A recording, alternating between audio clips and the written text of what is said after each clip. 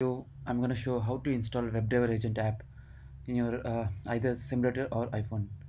So to start on that, we have to install APM first.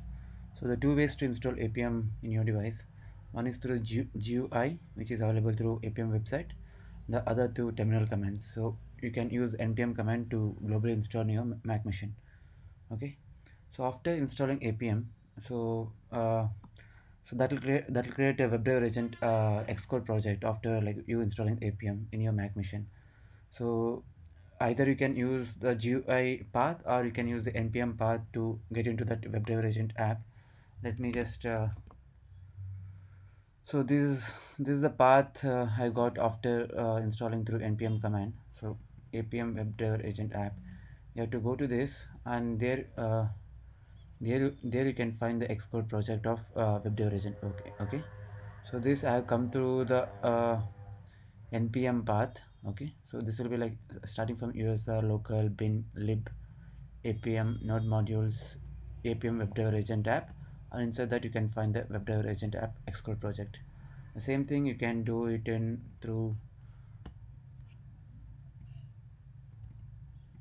the same thing you can find it through GUI app you install. Like go to APM server and then open the package contents. There you get resources.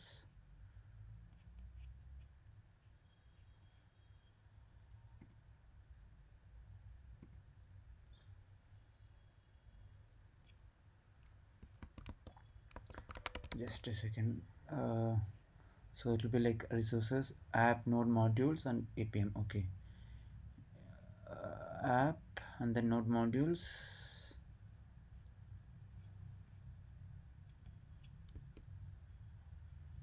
then APM.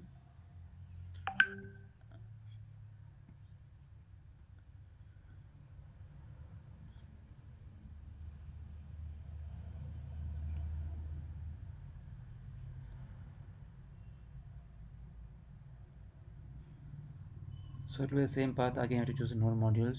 Okay, and then APM Webdriveragent app. So these are the two ways to get into that path to find the Xcode project. Okay, so I'm not finding here. Okay, where is Webdriver? Okay, yeah, here it is. So both are same. So this is through npm command and this is through the GUI that you install. Let me just open that. So once you open the Webdriveragent app, you have to install this in your like whichever is available. Okay, so right now I got simulator with me, and then select the project. Okay, and then three things you need to set up. One is the Webdriveragent library, and there's integration app and the Webdriveragent runner. So let me just start with the integration app.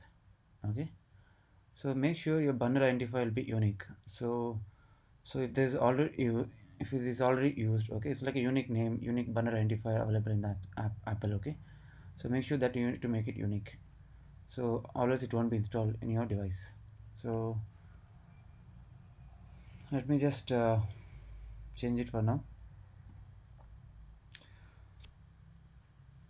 Okay, so and also you need to choose a team. So either you can create your own account, like personal account, which is like not required for to register with the apple developer account, like paying $99 and then registering it. You can also use your personal account, which is free. If you want, you can use the register one, like with as a developer account. So both will work in this case. So currently I'm choosing the personal one to demo this. Okay, and then so see, when you just select the account, you can see that this bundle identifier is not available. Okay, so make sure that you make it unique. You can give any name like which can be unique. So let me just give gadgets app dot integration app. Okay, so if you try again, I think that's unique, and then the signing certificate is already done, and it's not showing any error. Now you need to run this in your device that you want to install Webdriveragent app. Okay, so I choose an integration app here. Let me just choose, I'm using iPhone 13 iOS 15 version. Okay, so iPhone 13 iOS 15 version, I guess this is the one. Yeah, so 14, yes, 12 doesn't have the 15 version. So yeah, so now you can run this. uh, you'll have a play button over here, you can run it. Okay, now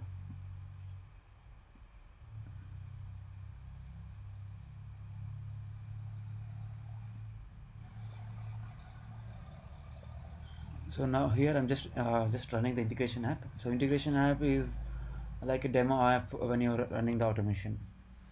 Okay, so build succeeded. I can see that integration app getting installed in your device. So this app you can use it for demo purpose. Okay, the next step will be like we'll be installing the Webdriveragent app.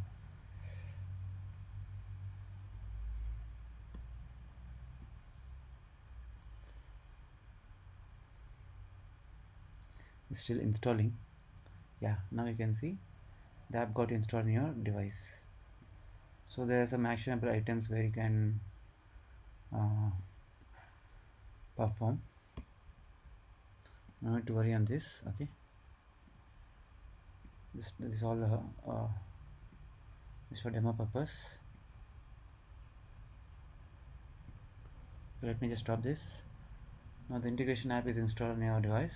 Now next step is to install the Webdriveragent library and the Webdriveragent runner. Okay, so the same steps we'll be repeating here. You'll be choosing the team. So either you can choose the Apple account or you can use your own personal account.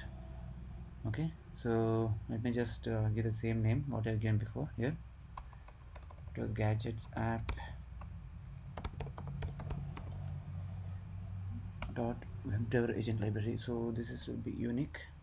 Okay, and then same with Webdriveragent runner. So I'll be choosing my personal account,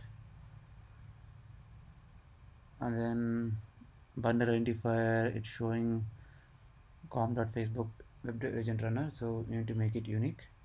For this you go to build settings. Okay, so here you're not able to change it here, as like for integration app you have to go to build settings for this and search for product build identifier. Okay,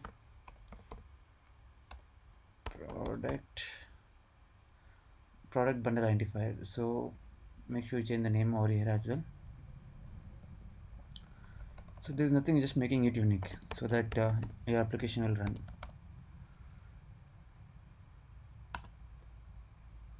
Okay, so I changed it now, so it's unique one. So let me just I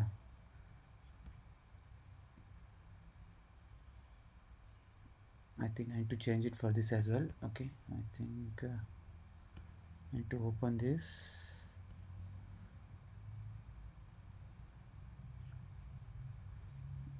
I think I changed everywhere. And what is the issue here?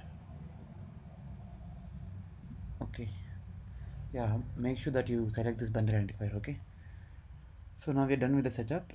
There's a unique bundle identifier we're using now, so we need to run this in your phone.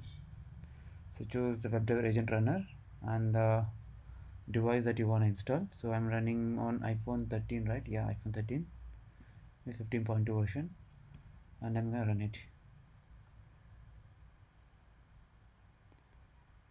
So once the build is succeeded, you can see that Webdriveragent app installed in your iPhone or similar. So just follow this technique. So no need to like get confused with the accounts, Apple accounts. Okay, it's very simple. Choose the personal account or your Apple developer account, and then make sure your bundle identifier is unique, and then run it. Okay, so it's still building.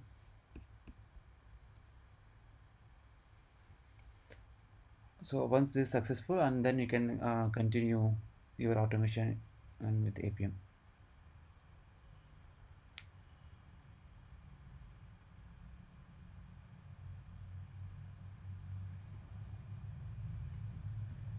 in time. It's building 237 to 404.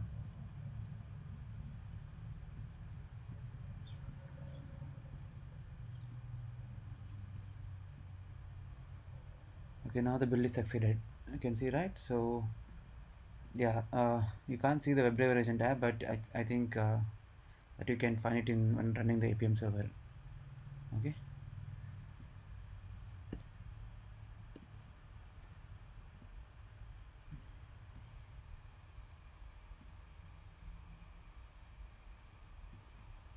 So let me just run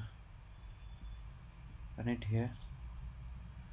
So 15.2, and I'm using iPhone 13, and I need to provide the UDID of this. So Windows, go to Windows, devices and simulators, iPhone 13.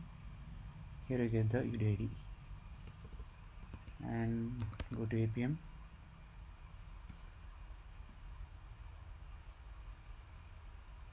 Go to your APM inspector. There is inspector. Okay, and then just provide the unique UDID. And then now you can try launching it. You can see the Webdriveragent app getting installed in your phone. So it has to show build success in your Xcode, or else it won't work. So this will take time for, like when you're doing for the first time, but it will work soon for second time installations.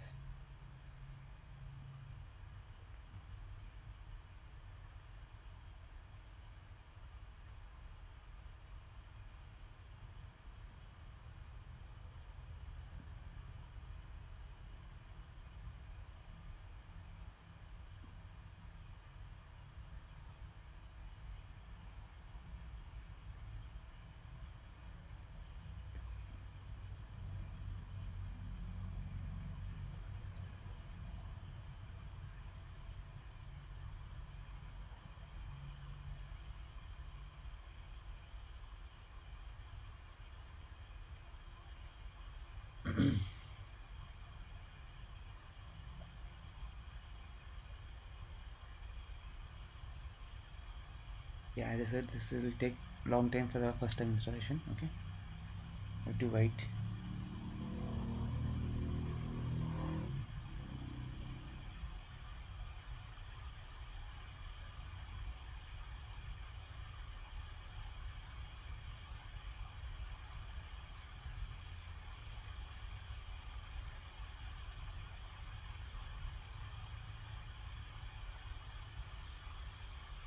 Yeah, you can see here Webdriveragent app got installed. Now it's launching your app as well. So we have successfully installed the Webdriveragent app in your iPhone or simulator. Okay, so this will reflect loading your GUI. Okay, so we're done. Thanks for watching the video.